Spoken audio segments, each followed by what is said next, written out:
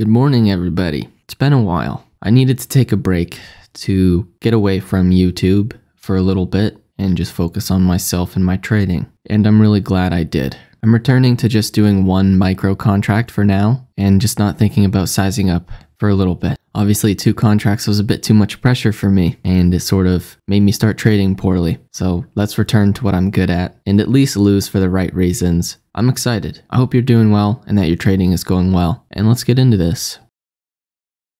Man, don't know if I should really trade this when it moves like that. Just skips 5 points as if it's nothing. I'm just gonna wait and let it tie down.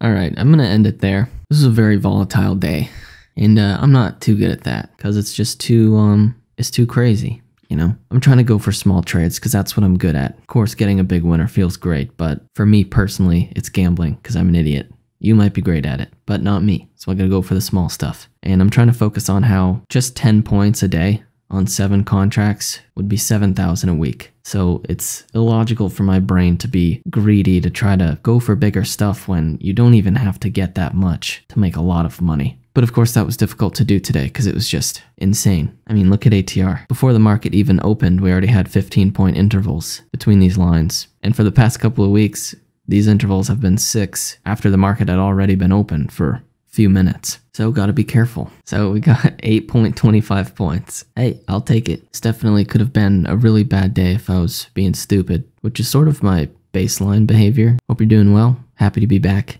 And I will see you tomorrow, I think. All right. Bye-bye.